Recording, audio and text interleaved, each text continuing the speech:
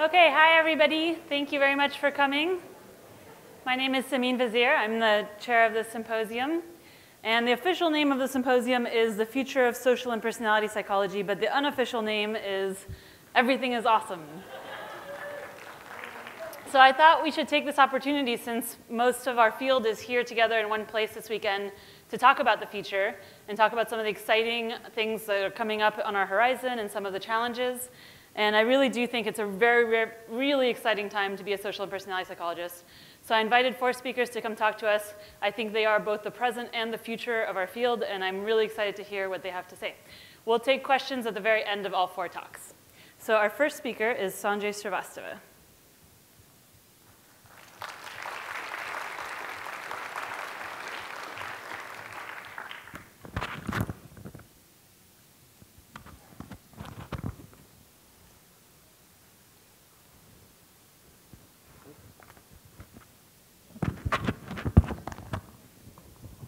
Okay, is this on? Yeah. Okay. Thank you, everyone, for coming today, and thanks to Samin for inviting me here. I'm going to be talking about going big data, and the future of social and personality psychology. Everyone is talking about big data these days. Last year's presidential symposium was about big data, and it's been all over this year's program as well. I've been to a couple of really terrific sessions about big data. But many of you, if you're not already involved in this kind of work and you haven't had a chance to go to some of those, might be wondering, what does it mean? And frankly, even if you have gone, you might be wondering what it means, or even if you do it, you might be wondering what it means. Today, I'm going to be giving my own perspective on big data, on what it is and how it's related to the future of social and personality psychology. My perspective is based on an ongoing collaboration I have with a group of social scientists and computer scientists called the Oregon Network Society Initiative. And I'm not going to be talking about specific results. I'm actually going to plug a poster one of my graduate students is giving. But I want to talk in more general terms about how we can, as a field, embrace big data, how it is and is not like what many of us already know how to do, and why big data needs us as much as we need big data. So what is big data? Well, it turns out if you go out and you try to look, nobody really knows. In a very witty blog post titled, Tali Arconi, who actually wrote a very excellent blog post about it, but he called it a kind of black magic. People make jokes about it. People in industry make jokes about it. And big data isn't really exactly one thing. It's not something that you can say, here's the necessary and sufficient things to say what it is. The first thing I think many of us think about when we think of big data is big, the amount of data. And in some sense, I've been involved, I suppose, for a while in doing big-ish kinds of data things. So some collaborators and I, about a decade ago, published a paper where we used the internet to collect data from 130,000 people. It was a very large sample, and so it was like kind of big-ish. You know, it was great. I'd turn on the factor analysis and go to lunch and hope it was done by the time I got back. But in many ways, it was not really big data. It had a large and diverse sample that was collected over the internet, but we were using very much small data methods: regression, correlation, factor analysis, et cetera. And so I want to talk about three ways that we're going to have to change what we do in order to embrace big data, real big data. So the first, and I think the first sort of mental shift that's really important when you start getting involved in big data, is the idea that the data are structured by the phenomenon, not by the scientist. What do I mean by this? Well, as researchers, we construct experiments, we construct surveys, we construct research instruments so that by the time we get data in a data set, we know what it means. We've set up the stimuli, we've set up the situation, we've given somebody instructions, so we know what a mouse click means. And there are lots of places where there's now big data coming into us, and there's still plenty of opportunities to do traditional small data methods on the internet with physiological data, with mobile sensing. But there's lots more data coming out of these in ways that are not structured around the questions we have. And so the burden of answering the questions shifts from the design part of the analysis to processing and analyzing the data. And I want to give a particular example of why I think this is both an interesting problem and how we might be particularly well positioned to address it, something I call the curly fries problem.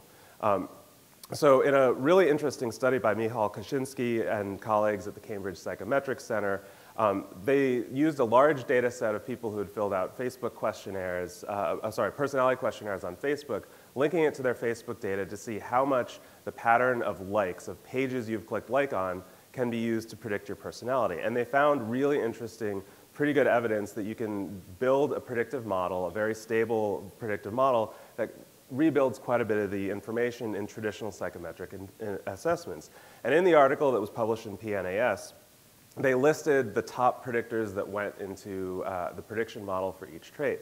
And one of the ones that stood out, it got a lot of media attention, it produced quite a bit of mirth, was that one of the strongest predictors of intelligence as measured by a psychometric test was if you had clicked like on curly fries in Facebook. Now, what does this mean? Well, from one perspective, it kind of doesn't matter. So certainly, if you're a computer scientist, if you're an engineer, you have engineering goals.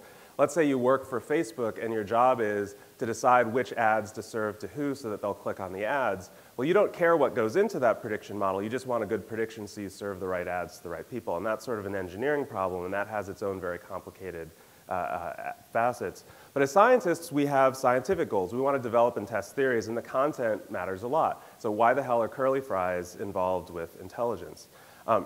And it turns out this distinction maps really, really well on something that we've been working on for a very long time, that the revolutionary shift in measurement from criterion validation to construct validation. So the shift that our field underwent 60 years ago, where we went from trying to find a gold standard and build a statistical model to predict it, which ended up with things like, I prefer a shower to a tub bath on the CPI empathy scale, going from that, very much like curly fries, to a construct-based approach where we view measurement as a process of testing theories about data. And the curly fries, if you want to dig into it, has a lot of really interesting possibilities. Jen Goldbeck, a computer scientist, has suggested that homophily and contagion can possibly explain it, that somebody really intelligent clicked like, and everybody in their network, and they tend to affiliate with intelligent people, might have clicked like, and so forth. And that generates testable hypotheses about social processes, about how things are clustered in networks. The second thing that I think is different and exciting, but also a challenge about big data, is that it's so much data that it enables and often requires new methods and new tools. And this is really a call for being interdisciplinary. I spent about a year and a half meeting with computer scientists trying to understand what each other were talking about before we could start to develop study ideas, and it turns out that we have really important complementary skill sets. From data science, there are lots of methods for working with large, complex data sets, and psychologists have what the computer scientists like to call domain knowledge about human behavior. There are things that we already know, and we have methods for learning new things. So computer science brings a lot of things that we don't have, and going and talking to your colleagues in computer science can be a really valuable thing. They know about the infrastructure to do things at scale. My collaborators know a lot about random and representative sampling from large networks, and so they're able to just hand us, it's a lot of work for them, but for us, they handed us a representative sample of Twitter users that we could use in our work. They know about network analysis. We've heard a lot at this conference in the big data sessions about natural language processing, a lot of interesting possibilities in image processing, data mining, machine learning. But psychology brings a lot to this equation too. So as I've already mentioned, we know a lot about measurement. And we don't just know general things about measurement like how to do construct validation. We have a very long tradition of doing things like unobtrusive measurements, which is very much like the kinds of data that you get from social media. We know about specific phenomena, specific things that we're interested in that are related to the context where we get big data. So we know a lot about human communication, human interaction, and we can study how people, here's a bunch of totally random people who none of you know, who flew all the way to Lausanne, Switzerland to check their iPhones. And we know a lot about how people communicate. We can bring that to bear. We also have a lot of really interesting big meta theories that frame really fundamental important questions. I think for social media, one of the really big, fascinating meta questions that transcends a lot of things that people are doing is, to what extent is behavior that we see online nowadays in social media a new venue, a new opportunity to express age-old motives, age-old strategies that humans have, and to what extent is new technology like social media changing what it means to be a human being? This is a big, huge question. Psychologists are uniquely in a position to try to answer this. So the third thing that I think embracing big data is going to involve is a mindset shift from, towards doing theory-driven induction and towards doing it openly in a way that we acknowledge, as opposed to doing it in a way that we try to sort of pretend we had hypotheses or whatever. And theory-driven induction is possible to do very well, very effectively with big data. And again, this is something that we have a lot of really good knowledge about already. So the exploratory data analysis tradition of Tukey, the idea that you have a model, you fit it to the data, then you look at what's left in the data, you check your residuals, you look to see what else is there, you generate new hypotheses, you go to new data.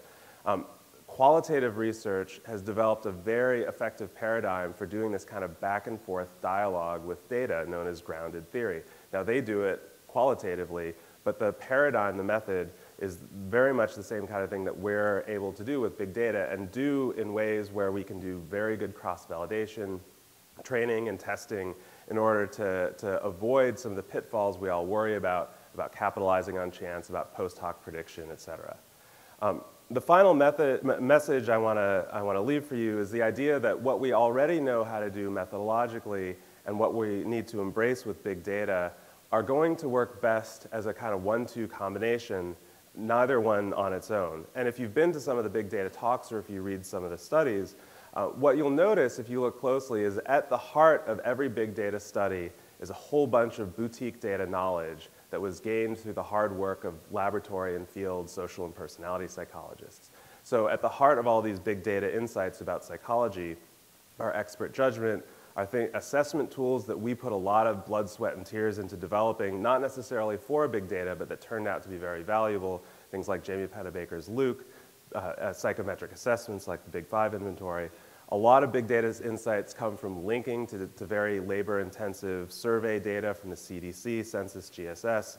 And I think there's a lot of opportunities for us who know how to do very good experimental and survey work, and for us who know how to do things like construct validation to really merge what we already know and create insights with big data that computer scientists wouldn't be able to do on their own. I want to close by just sort of briefly mentioning the kinds of work that we're doing in ONSI and in my lab. Using one of these, the Brunswick lens model, as kind of a leverage point to start to understand social networks. So we're looking right now at the process of reputation formation, at how different online attributes and behaviors affect perceptions of personality and other attributes. And what we're doing is we're showing people Twitter profiles and we're asking them to report their impressions of these. And we're looking at things like consensus. We're also looking at, when we show somebody the information not from a target user but from their neighborhood. So how much can you tell about a target user from knowing nothing about the user themselves directly, but rather from knowing about the people in their neighborhood. And we're looking at this to ask questions like, do Twitter profiles convey a consistent impression? What about a user's network neighborhood? And then how do these perceptions drive important decisions like who to follow on social media, whose information to pass on, how much you trust information, how much you share it with people you already trust, and so forth. And we're doing this in a way that is going to allow us to automate and scale up so that we can start to ask big questions about how people affiliate and segregate themselves in online social networks based on how they perceive each other and act on those perceptions. And if you want to know more about this, Nicole Lawless is going to be presenting a poster at tonight's poster session talking about some of the first findings from this research. So is big data the future? I think yes, it is. It's going to require collaborations between social scientists and data scientists. I think someday it's going to involve interdisciplinary work where everything is in one person's head. But certainly for now, there's too much to know. We're going to have to reach out to colleagues in other fields. I think for us as social scientists, it's going to involve deep changes in how we think about science. We're going to have to embrace the idea of being data-driven in a way that still has theory involved so it doesn't become Dust Bowl empiricism, but that kind of lets go of our fetishization of deductive hypothesis testing, which we all know is not all of what we do anyway. And finally, I think taking what we know how to do, leveraging the best of our boutique data knowledge that our hard-fought knowledge that we've acquired, and the methods and paradigms we've developed, and integrating it with big data investigations so that we can understand human behavior and build better models of how people work.